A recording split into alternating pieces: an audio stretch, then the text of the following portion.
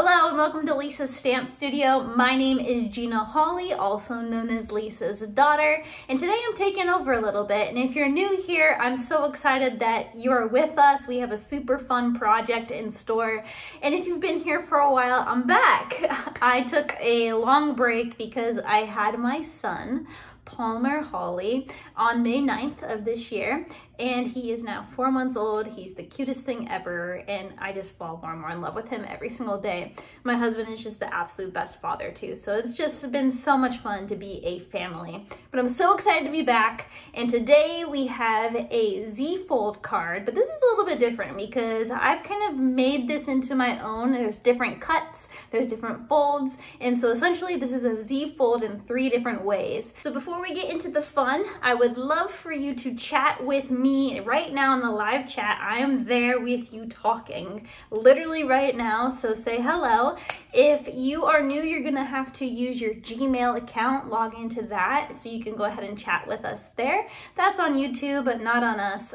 So just make sure that you log into your Gmail account so you can have access to chat with us, because we'd love to meet you.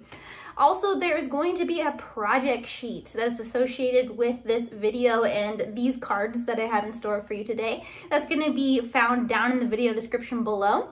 And that's going to house all our cutting dimensions, full color photos, and a supply list for all 3 of these samples that I'm going to show you today. So you're definitely going to want to grab that so you can recreate this project at home. So I think that covers everything. Let's get started. All right, so the first thing we're gonna do is we're gonna do some scoring for this card. So I brought in my favorite paper trimmer. This has the cutting and the scoring blade on this clear guide that opens up.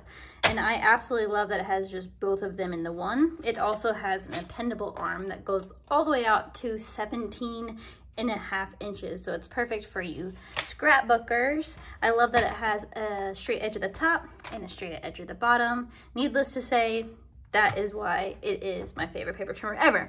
So now we're gonna bring in our color of choice for the base of this card. This is gonna be copper clay. And I've actually really grown to love copper clay. I tend to be more of an earthy tone type of person, and so this color fits perfectly in my preferred color palette. This is cut at 5 by 10.5, and the cutting and scoring dimensions are all going to be in that project sheet for you down in the video description below that you can download. So I'm gonna go ahead and score this in a couple of places. I'm gonna open up that handle. I'm gonna score it at 3.5. and run it by a few times, and then I'm gonna score it at 7. Before I came on camera, I also cut a strip that is 1.5 or 1 inches wide, depends on what you would like. I used 1 inch for this, but you can do up to 1.5. It works perfectly for this project.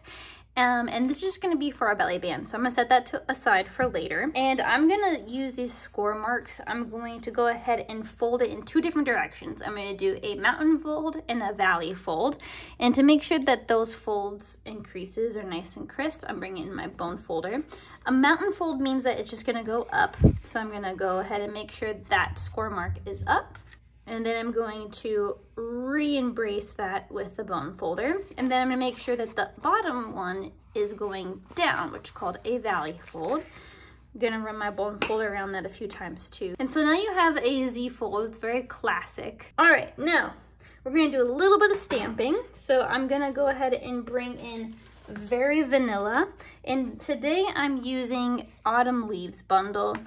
I overlooked this bundle completely in the mini catalog, and my mom's like, you need to get it. And I was like, it's not really my thing. And then she bought it for me anyway as a surprise. And honestly, I'm so glad that she did because I totally needed it.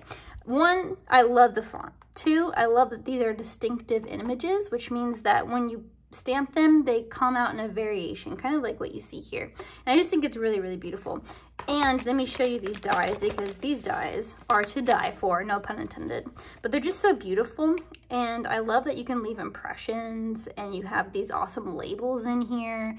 And we use a lot of this in today's project. So let me go ahead and get started with some stamping. I'm gonna be using the Big Leaf in copper clay. I'm gonna go ahead and ink up that photopolymer image.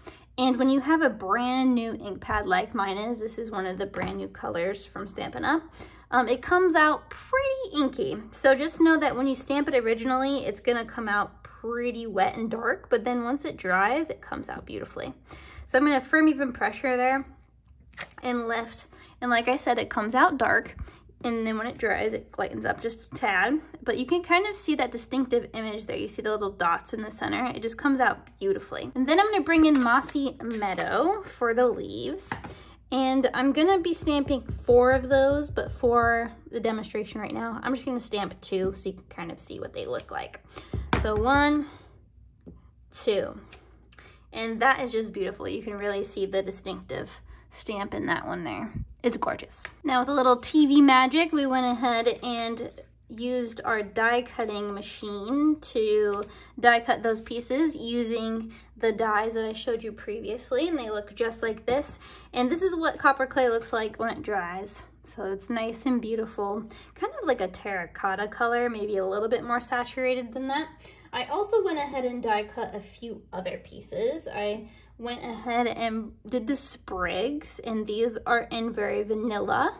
And then I also did some leaves, and I did a few of those, and I did those in Pumpkin Pie. So I'm going to go ahead, Pumpkin Pie, oh my gosh. I did these in Pecan Pie. Okay, it's fall.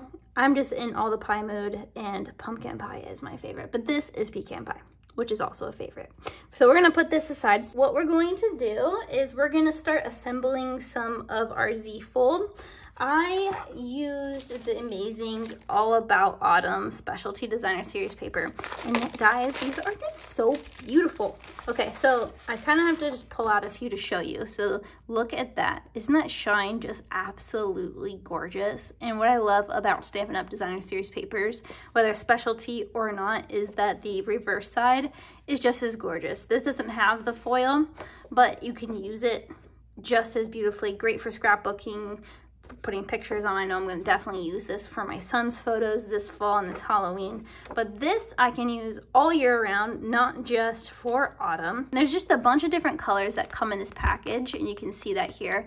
And the front sides all have foil, and the back sides all have something just beautiful that you can use. These textures you can use all year around. There's definitely some more specific to the season textures. They're just absolutely gorgeous. So I'm using those Designer Series papers today, and I have gone ahead and put some of those together. So I'm using Very Vanilla as some bases and some of that designer paper on top. I'm using the copper clay and then the Very Vanilla, and look how pretty that is. All right, the first thing we're gonna do is decorate that top panel all the way at the top. So I'm gonna flip this over and use my Seal Plus, which I love because it comes out in small tabs. So I'm just gonna put that at the top there. Then what I'm going to do is, remember that Z fold that we had before? I'm going to invert it. So this is one of the 3 ways that we're going to make it a little bit different. So what we're going to do is flip this 180 and then flip it in reverse. This bottom panel is going to come up, and then the top panel is going to come down to see our designer paper. So now your Z looks more like a C. We're gonna open it up, and then I'm gonna add a few more panels. My next panel is going to be this inside flat panel. All I did was take some designer paper and some Very Vanilla, and I layered those as such. These cutting dimensions will be in that project sheet that you should download and use now. It's right in the video description below. We've laid those out for you, so it's super easy to use and replicate down the line. Now I'm gonna open this up, and I'm gonna use just a plain piece now of designer paper, which is this beautiful vanilla with that copper foil, and I'm going to use that right at the top. And then in this middle section here, I just put a strip of that copper clay designer paper right at the bottom on Very Vanilla. I'm going to add that to the center panel here, and then for the bottom I'm using the designer paper just like at the top panel. I'm just putting it at the bottom panel. Okay, so now that you've adhered everything, it's gonna look a little bit like this, and so it's already looking gorgeous, but we gotta step it up a few notches. So I'm gonna teach you a little trick on how to make sure your belly band isn't too tight. So what we're going to do is just slide our belly band on the back, and then we're gonna very gently bring it over very gently bring it over again, and we're just going to lightly crease where that is, and we're just going to set this aside so it looks a little bit like this. Now we're going to set it aside for later. All right, so you remember those die pieces earlier? I'm going to bring those back in for just a moment, but I'm going to focus on this pecan pie leaf. And I'm going to give it a little oomph because I feel like it's kind of flat in comparison to the leaves and this other big leaf here because they have that distinctive look to them. So I'm going to step it up a notch. I'm going to bring in Pecan Pie, which is the coordinating ink for the cardstock. Another reason why I love Stampin' Up! Products is that they have coordinating everything. And then I'm just bringing in a dauber.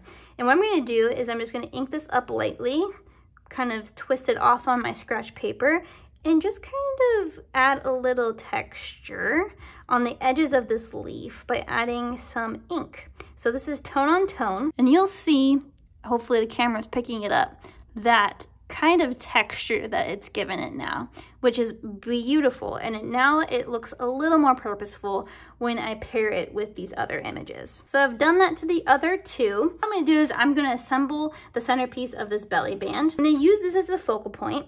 Then what I'm going to do is I'm going to probably tuck a leaf here. And this is the fun part. You can just be as creative as you want to be. And you can really let these images do all of the hard work for you. I'm gonna put that there, and then I'm gonna take a sprig, and let's see, let's maybe tuck this over here. Now what I'm gonna do is I'm gonna bring in my favorite glue bottle, which is the Precision Tip glue bottle. You can find this in our craft room favorites under lisastampstudio.com. Shop craft room favorites. All we've done is put multi-purpose liquid glue, also known as green glue from Stampin' Up! In here. And we love this because it has a very fine tip. And look how tiny I can get it. So it's perfect for something like this. It has a silicone cap on the top so your glue will never dry. You just take off this cap here and you just fill it with your multi-purpose liquid glue and you recap it, and that's the easiest way to refill it. Now that I know where I kind of want things to go, I'm going to take my glue and start adhering some things. I like to do it where it's still down. I don't like flipping it over or kind of piecemealing it together after that. I kind of just tuck and go, and I start with one piece and then I move on to the next piece and I just work my way around the center. Now what I'm going to do is I'm going to bring in a dimensional. I'm gonna flip this over, add a dimensional on the back, and then I'm going to put that probably here. That looks cute. And now we have a little centerpiece going on. All right, so now that our centerpiece is assembled, let's bring back in our card in our belly band strip. I'm going to kind of just loosely put that in place again, but this time I'm going to add some adhesive. And then I'm just gonna loosely adhere that. So you can see it's not too tight, but not too loose where it just kind of falls off, but I'm able to slide it on and off really easily. Then what I'm going to do is I'm going to add a few more dimensionals on the back here. I kind of like to see where I'm going to position it, eyeball where I need to put those dimensionals so they're not hanging off here and then sticking onto the front panel here. So I'm just gonna see that I'm gonna put the dimensionals down the center half of the big leaf. I'm gonna flip that over, and then I'm going to go ahead and add those. You can always reinforce some of these pieces with the dimensionals if they line up that way. And that's just a little added bonus there to keep things tacked down as they go through the mail meter. I'm gonna flip this back over now and adhere that kind of right in the center there. And that's looking really good. Now, ahead of time, I used one of those labels and I put "For All You Do" on it. And I die cut it out, and I made sure that "For All You Do" was a little bit more to the right hand side instead of the center, because what I'm going to do is add a little bit of glue on the end here, and then I'm going to go ahead and tuck it up under this leaf. And so now it's complete, it's attached here.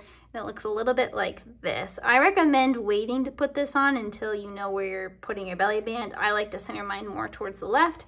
You might like yours more towards the center, which means that this would then probably need to go somewhere else. Now, I'm not done. Let's decorate the inside just a little bit because we have all those extra pieces. For the extra leaves that we have, I'm going to bring in my paper snips, and I'm actually gonna cut these apart. They come together, but I'm gonna cut them apart, and I'm just kind of following the natural curve of the die. And then I'm gonna do it again with the other one. Just follow that natural line.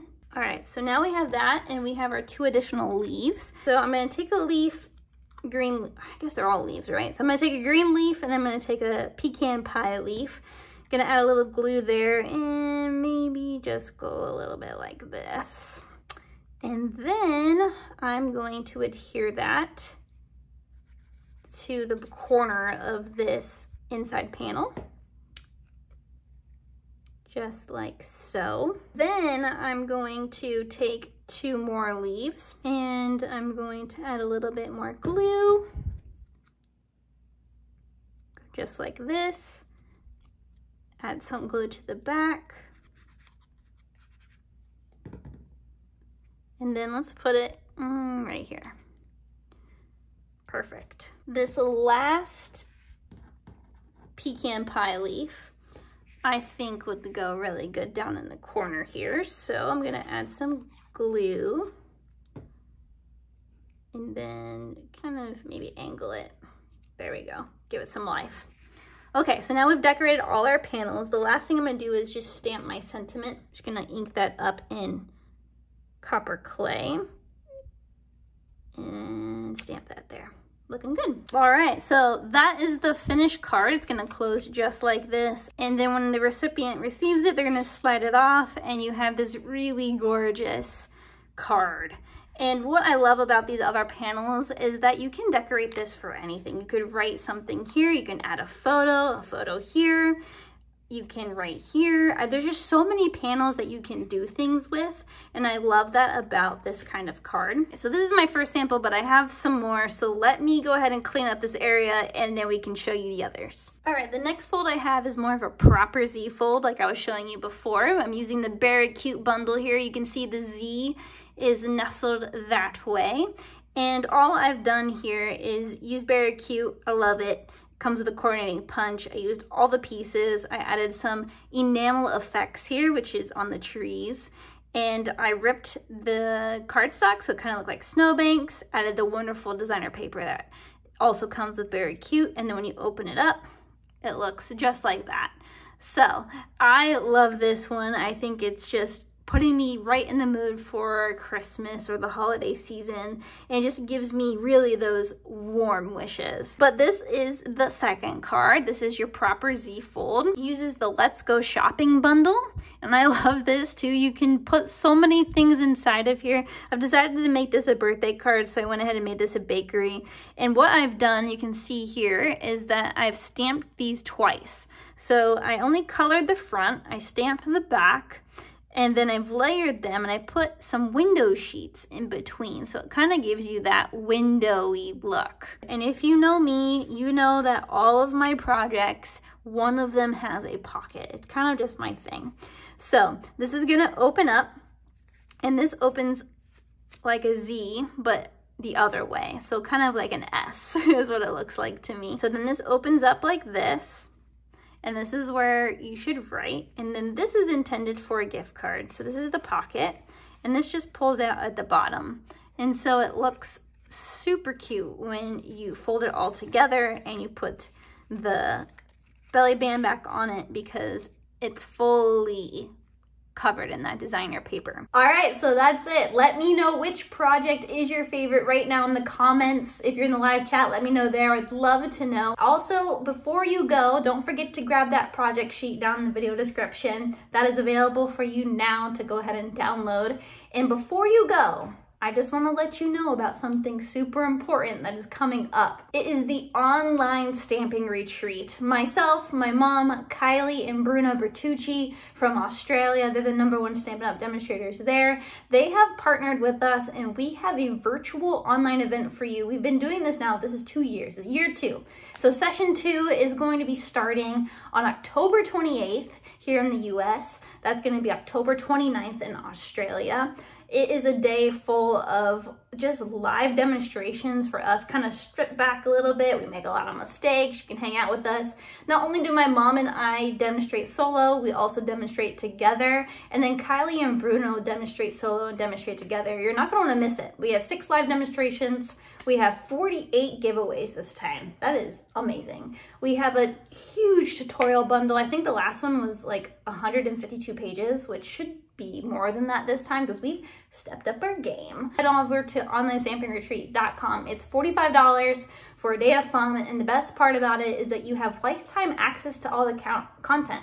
So even if you can't hang out with us the day of, or if you only pop in, pop out, you have access to everything. We have a platform that you're going to love to be a part of. All right, so that's it. Thank you so much for hanging out today. We will see you next week.